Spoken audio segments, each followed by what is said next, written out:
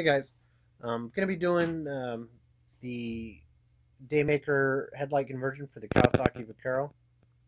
When I filmed the video, I was doing it in real time, so I was making mistakes, and as you'll see, the biggest mistake I made is the new ring and the old ring. They need to be staggered in such a way that there's the back plate of the new ring, the old ring, and then the front plate of the new ring.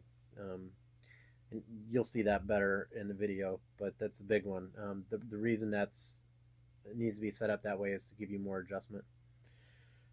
So with that disclaimer out of the way, the reason I did this video is some of the forums that I've seen, guys are doing this, and they're just taking the front portion of the new ring and bolting it onto the old ring, which negates any adjustment that you would have.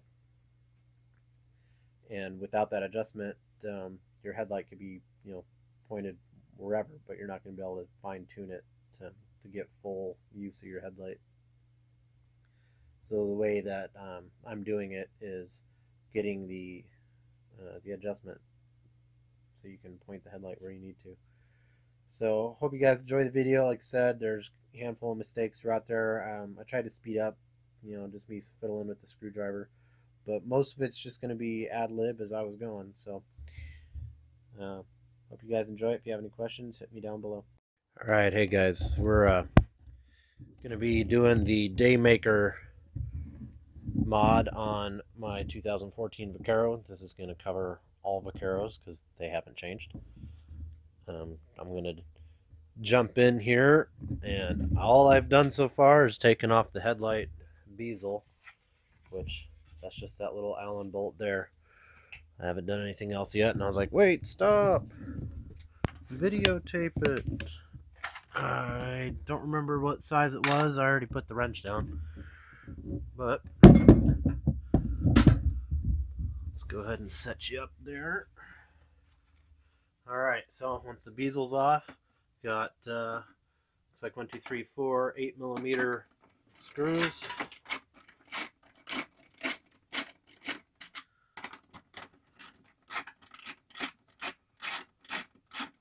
I was able to get a genuine Daymaker for a good price, and I was not going to do the LED upgrade because they didn't have a modulator for the LED, the Daymaker style headlight, and I like to have that modulator during the daytime because they actually do work, and I didn't want to lose that.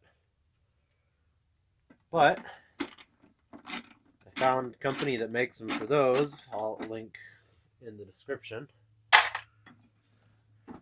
Alright, so those 4 bolts are out. Headlight pops right out.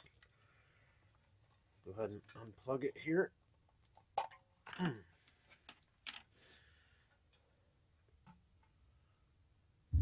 Of course, I'll be removing my old flasher relay for the standard, I guess, incandescent light. And I will be trying to pull out my glued in place sensor. I had the sensor mounted right here. Probably can't see that very well, but anyway, there it is. The new company doesn't actually have you drill a hole in your headlight housing, which is cool. But now that we got that out of there, I'll worry about getting this out in a minute, or I'll do that off camera. Anyway, so what we need is the headlight.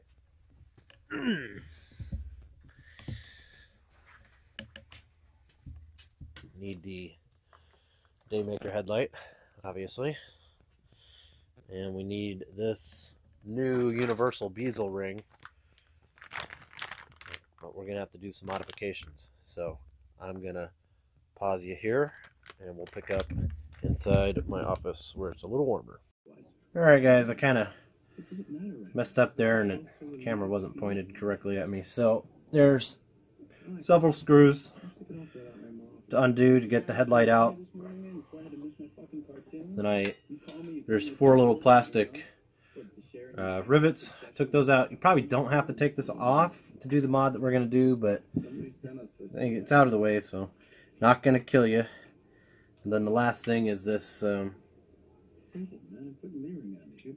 one attachment point here to get this adjustment bracket off of here.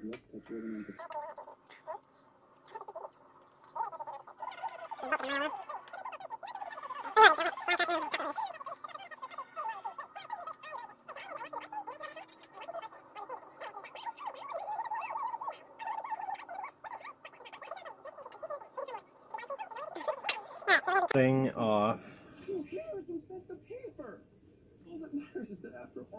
these 2 tabs here, the side tabs. Don't cut off the bottom tab, that's your mounting tab. And then we need to attach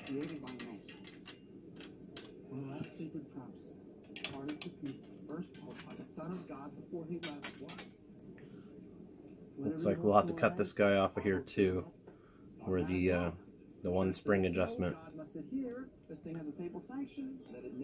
Now these are spot welded on, so I'm probably better off drilling them out instead of using a grinder.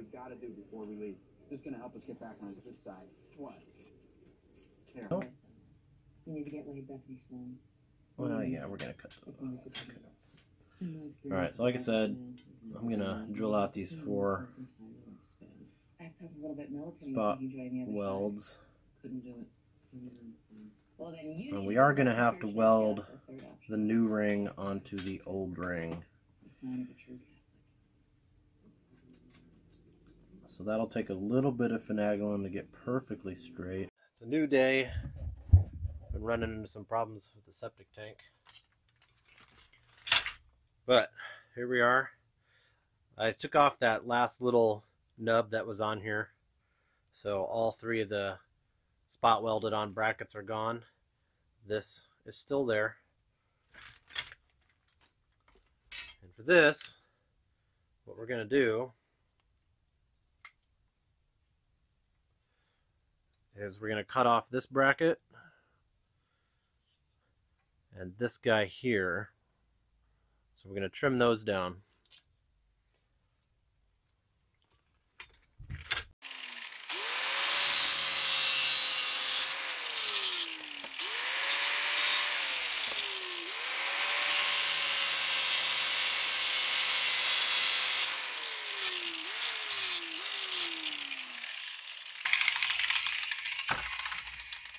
And before someone jumps on me about not using goggles, they're not your eyes, they're my eyes.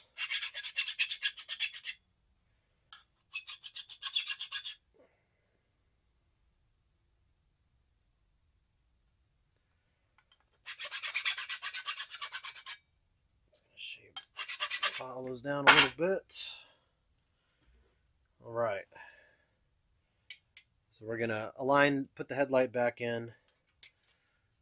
And we're going to kind of orient this all to the way I want it specifically. Get everything kind of dialed in here just perfect with the up and down and side to side in here. So everything's nice and perfect and good to go. I'm going to probably do 4 little 1-inch welds and then move on to the next step.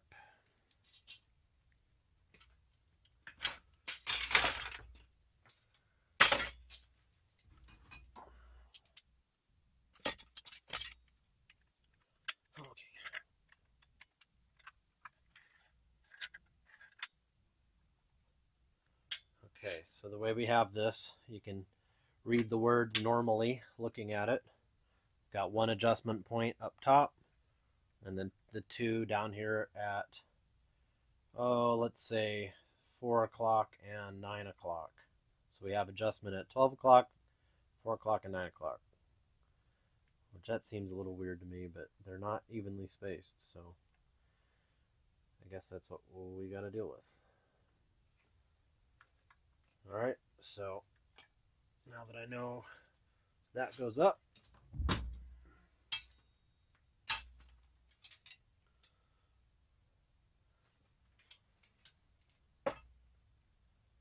looks like.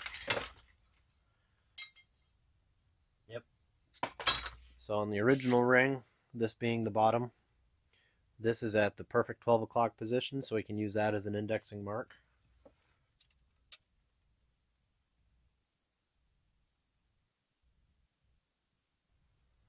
And then the two tabs that we cut off are 12 o'clock and 6 o'clock position.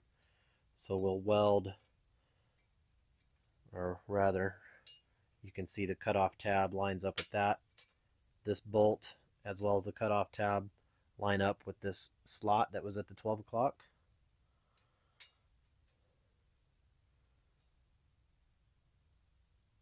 Okay. Before I weld this down,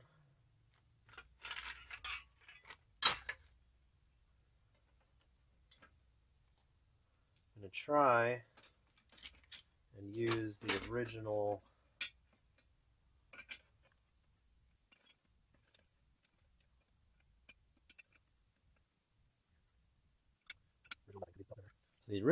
chrome ring lines up with these three holes here. So I want to try and keep the new ring out of the way of these original chrome ring holes. So I'll mark them.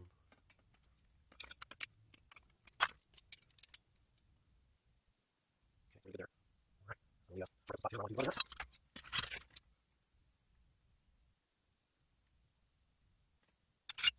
Here, here, here. That's kind of trying to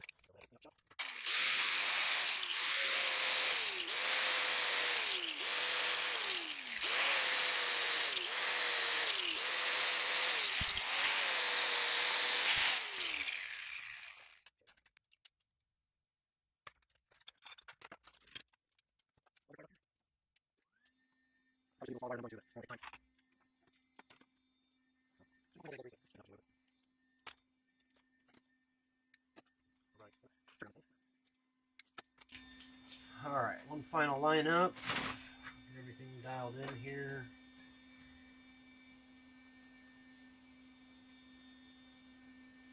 I'm kind of using the holes in the new plate and lining those up with the inner diameter of the original ring. So everything's nice and even.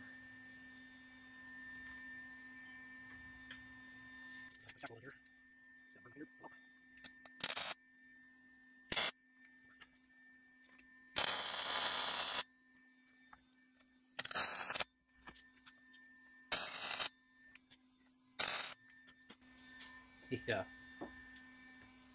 Powder coating on the new ring is kind of flaring up on me.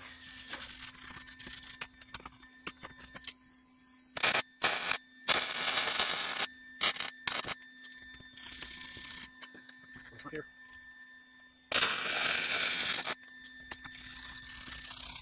Right.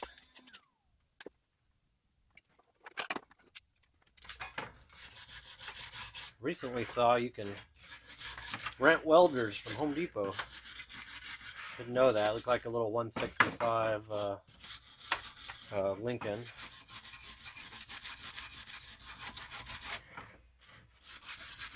I don't know if the 165 is a 220 or a 110.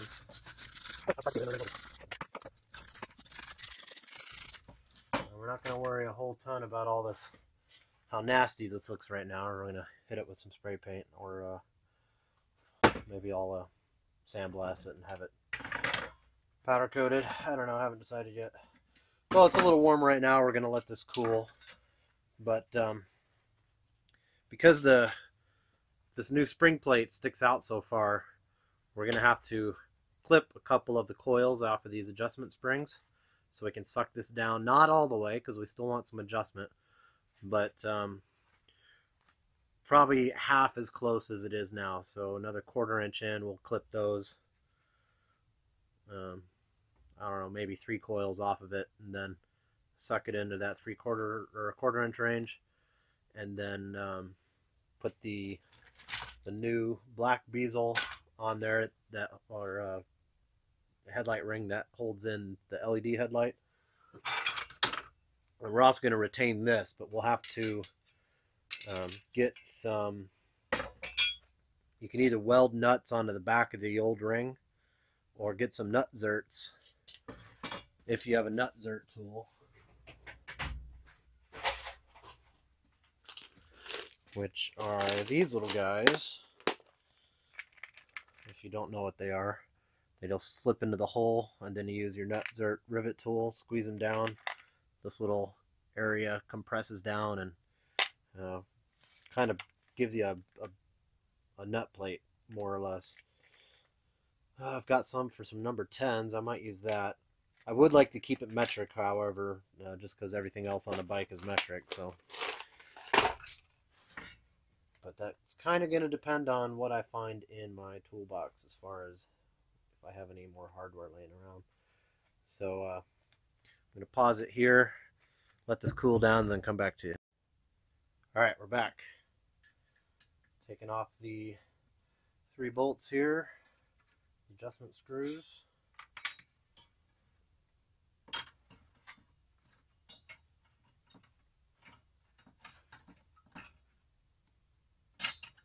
Get these springs out of here.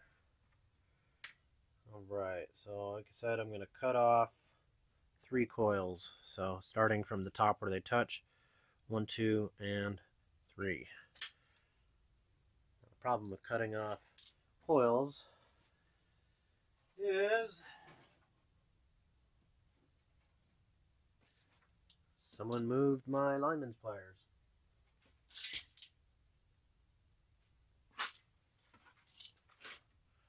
If you have a bench grinder, you can just grind it down, or if you have a angle grinder, you can do it this way, or a Dremel cut-off wheel, or any one of a million different ways of doing those.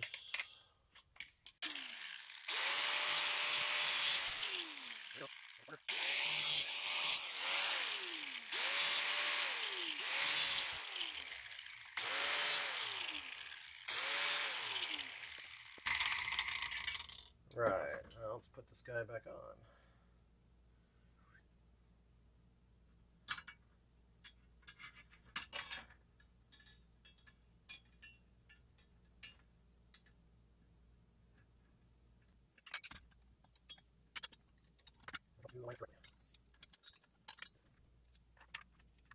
I'm putting cut side down.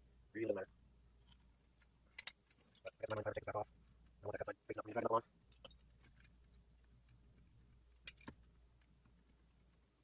Okay, now like I said, I'm going to suck these in, not as far as I can. Now the lock ring for the light has 3 little screws. So obviously we can't suck this in too far. We won't be able to screw those little screws in. Although I guess we could just trim those screws down.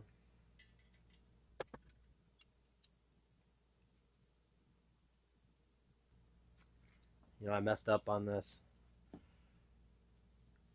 should have taken the original ring and put it in front of the new ring to kind of set this back. That, I mean, it's a 1/16 of an inch, but that would help a little bit with the spacing out. Ultimately, I don't think it's really going to matter.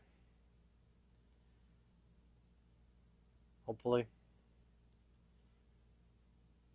But yeah, if you want just a little bit more setback, it's not outside the realm of possibility for me to cut that out and fix it, which I might do.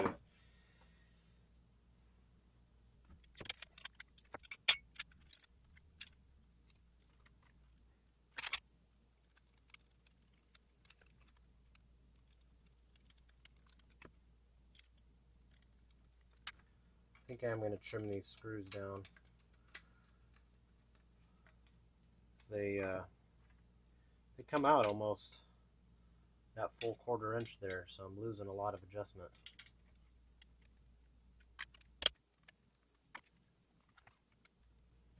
You probably noticed I haven't painted it yet.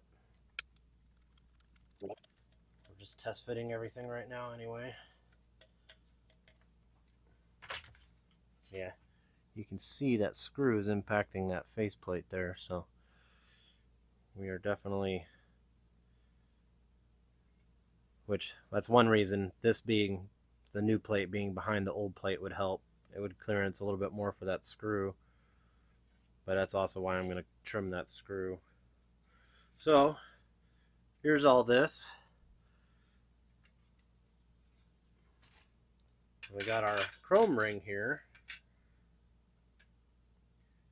I just kind of want that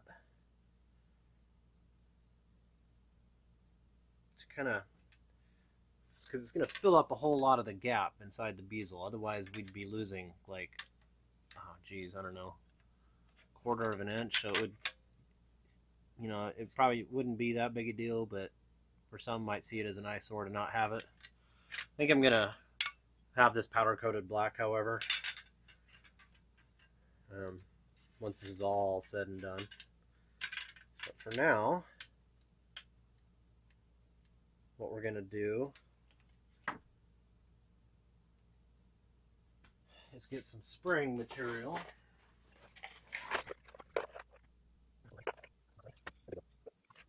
You can buy spring stock at the hardware store, cheap enough. Like I said, I'd rather use metric, but I have some number 10s laying around.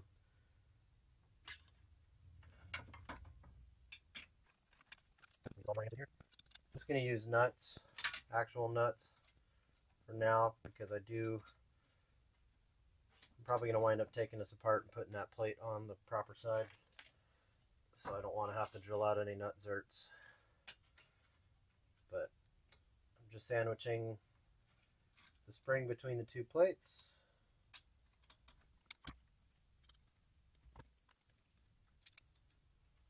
Now what that spring's going to do is keep it from keeping tension on the screw, so it'll keep it from backing out. There we are.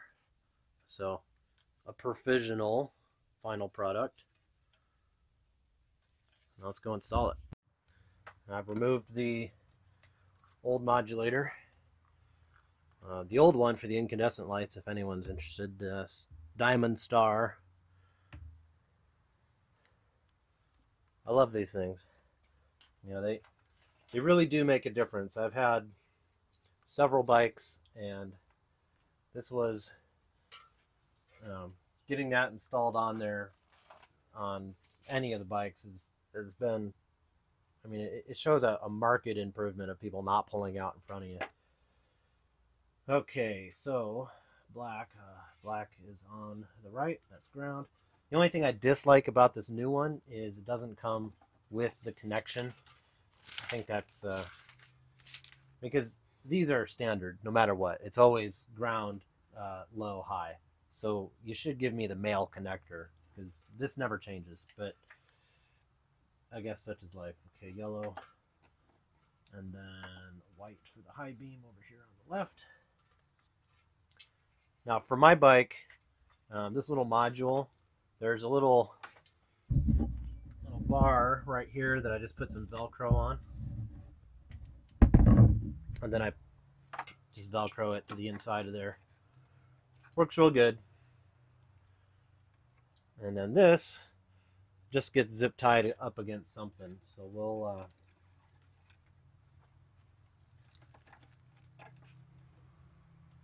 it needs to be somewhat exposed to light. The manual or the instruction sheet kind of has you zip tie it to a brake line or whatever. So I'm just going to dangle this down here for now, because I still have to get the Velcro. Now, of course, what I forgot to do was put a connector on this end. So I'll be right back. Okay, so for the sake of brevity, I just crimped these on here. Normally I would solder. And also, if you get a different variety or the Chinese variety of these, it's already going to have the 3-prong connector on there anyway. But if it doesn't, you can look all the way inside the bulb, and it's going to say high. This, the bigger one, or I guess the lower one's the high beam. But if you look all the way in there, and directly below the LED itself, it actually says on the circuit card, high beam. It doesn't say it on the low beam, but process of elimination. So, now, like I said, top is always low. Okay, top is low, left is high, right is ground. I'm also gonna, for those of you that don't have the connector, I'm gonna find one on Amazon, link it down. I'm also gonna buy it myself. That's why I just crimped this on instead of soldering it.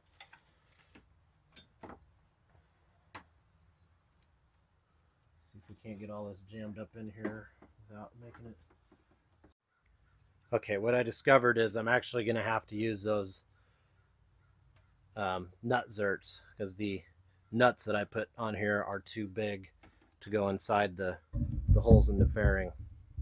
So I'm going to go ahead and take all this apart, flip it around the way I want it, and then I'll be back. Alright, today's video is brought to you by the word bumblefuck.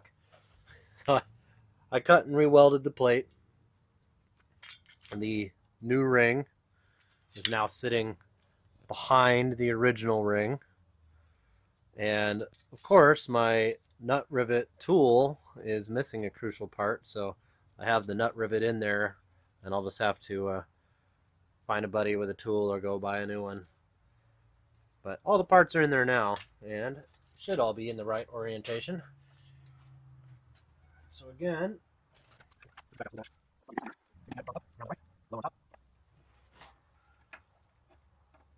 ground to the right, low on top, and high on the left. Again, this is going to get a new plug, and we're going to Velcro this in here how I like it. And this whole plate's going to get powder coated, so we're not actually done,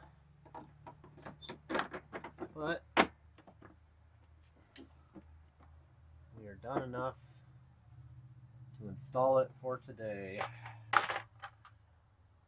Now, let's get our 8 bolts in there. I cocked the tone ring, or the bezel ring wrong.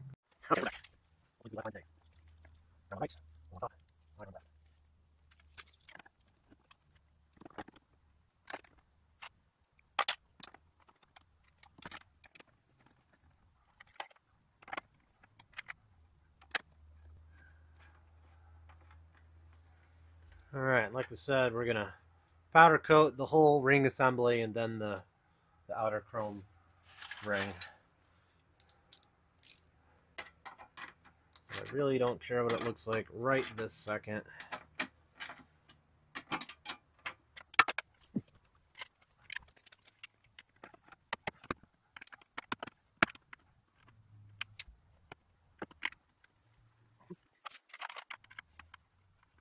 A smart guy tests it before he does the final install, right?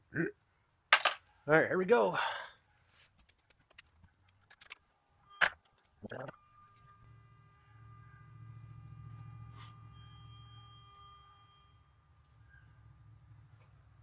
not getting any flashing.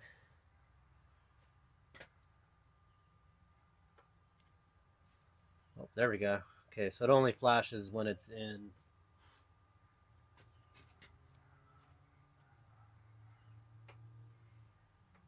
high beam. That's kind of interesting.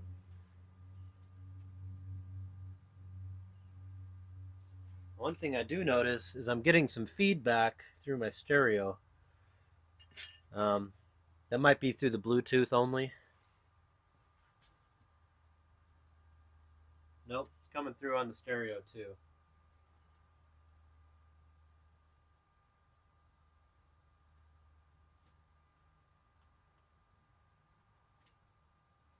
That just might be background electrical noise. But at any rate, flashes, works. Alright. Well, once we get all that cleaned up, I think it'll be good. I know this has been a long video, guys. I'm going to try and edit it and speed up certain sections as I go, but you know, it's about a couple hour process, especially if you have to redo stuff twice. Um, if you're all set up and you're ready to go and you got everything you need, like I said, everything will be down there in the description, with the exception of metric zert nuts, because I don't know what size I'm going to wind up using. Right now I'm using number 8 standard, and I might just leave it as number 8 standard because it's on a standard screw tip, so it doesn't need to be metric. But yeah, so what you need to buy, obviously the headlight, the bezel ring, well, the new headlight ring, not bezel, but headlight, new ring, um, some zert nuts of whatever variety, and if your headlight doesn't come pre-wired with a Canon plug on it, the Canon plug below. And if you're interested in getting the flashing relay, that'll also be below. So have fun, guys.